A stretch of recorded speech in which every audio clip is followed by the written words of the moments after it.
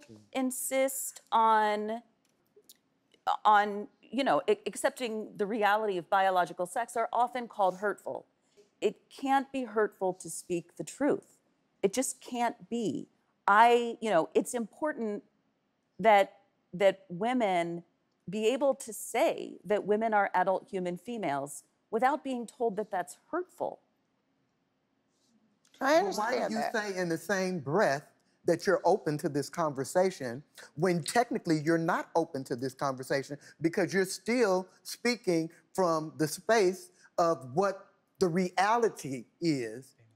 That's not being open. And I'm not calling you transphobic because I'm not saying that you are. You seem like a nice person who may be open to other people, but that's not what I'm getting from you. I'm sitting here listening. Right, that's I'm all being you're open. doing. That's all you're doing. Well, because your mind hasn't opened up.